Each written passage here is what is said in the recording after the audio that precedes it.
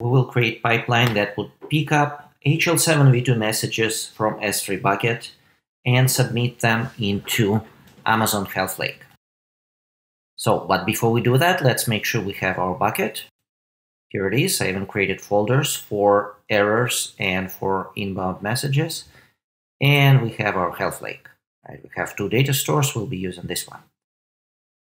So let's get started.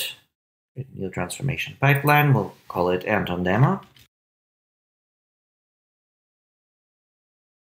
We'll use existing credentials. Please refer to the documentation on how to create these credentials and what permissions to assign to them. Our S3 bucket is demo01, and we'll use in folder for inbound messages.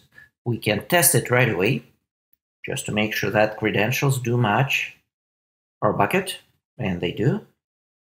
Air bucket is actually optional, but I would highly recommend you to specify one. And we'll use the same existing credentials for HealthLake.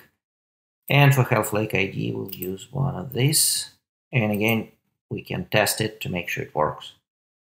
Let's save it. You can see that the pipeline is already in the pending state. It takes around 20 seconds for pipeline to become fully active. In the meantime, let's go to our S3 bucket and drop a few files in there. Into inbound folder.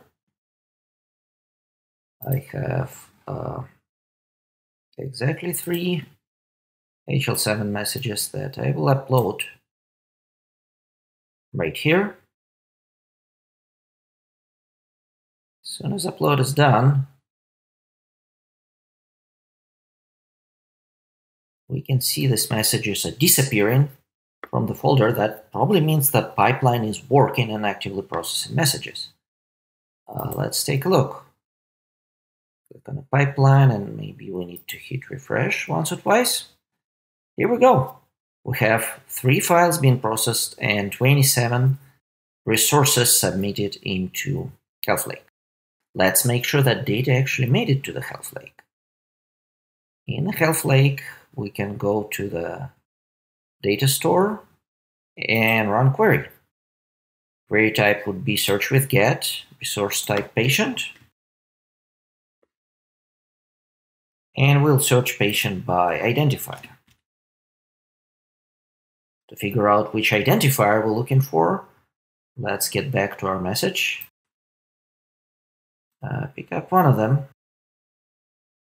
Right, and we know that the third element of PID segment is usually the patient ID.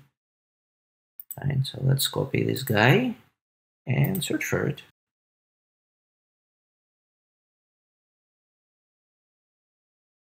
And we can see that indeed, patient from Cambridge, Massachusetts, named John Smith, is in our HealthLake now. Go back to our files. It's indeed John Smith from Cambridge, Massachusetts. Let's try something else. HealthLake actually gives us a couple of helpful hints. For instance, patients with hypertension. I don't think we have any hypertensive patients in this little set, but we definitely have patients with diabetes.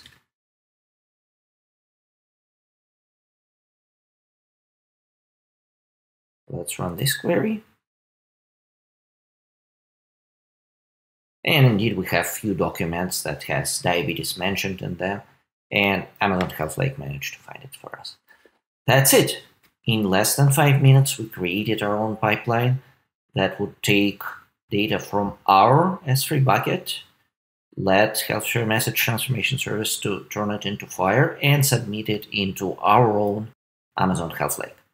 That's it. Thank you very much, and hope to see you soon.